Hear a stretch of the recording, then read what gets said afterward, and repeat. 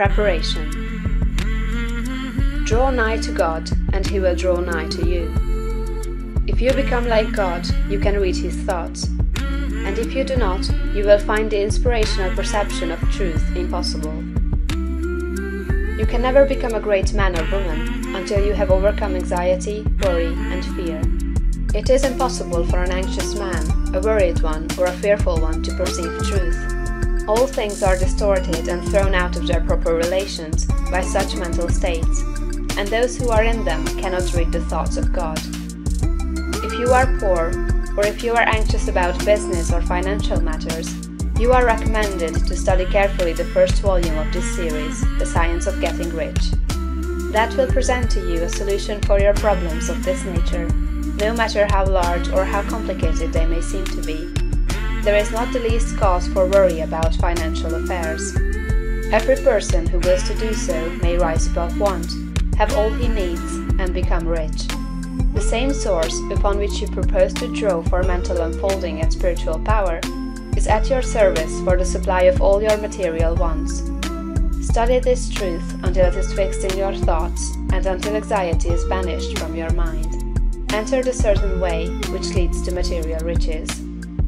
Again, if you are anxious or worried about your health, realize it is possible for you to attain perfect health so that you may have strength sufficient for all that you wish to do and more.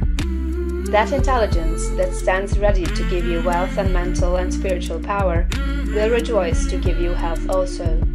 Perfect health is yours for the asking, if you will only obey the simple laws of life and live aright. Conquer ill health and cast out fear.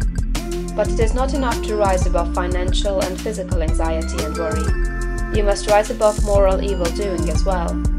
Sound your inner consciousness now for the motives that actuate you and make sure they are right. You must cast out lust and cease to be ruled by appetite, and you must begin to govern appetite. You must eat only to satisfy hunger, never for gluttonous pleasure, and in all things you must make the flesh obey the spirit. You must lay aside greed. Have no unworthy motive in your desire to become rich and powerful. It is legitimate and right to desire riches, if you want them for the sake of the soul, but not if you desire them for the lusts of the flesh. Cast out pride and vanity. Have no thought of trying to rule over others, or of outdoing them. This is a vital point. There is no temptation so insidious as the selfish desire to rule over others. Nothing so appeals to the average man or woman as to sit in the uppermost places at feasts, to be respectfully saluted in the marketplace, and to be called Rabbi, Master. To exercise some sort of control over others is the secret motive of every selfish person.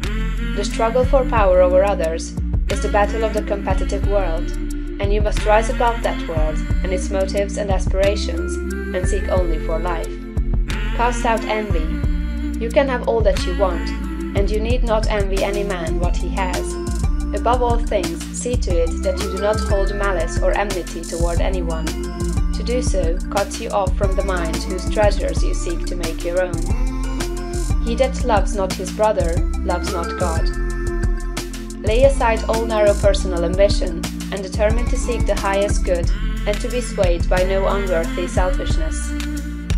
Go where all the foregoing, and set these moral temptations out of your heart one by one, determined to keep them out. Then resolve that you will not only abandon all evil thought, but that you will forsake all deeds, habits, and courses of action which do not recommend themselves to your noblest ideals. This is supremely important. Make this resolution with all the power of your soul, and you are ready for the next step towards greatness, which is explained in the following chapter. End of chapter 5.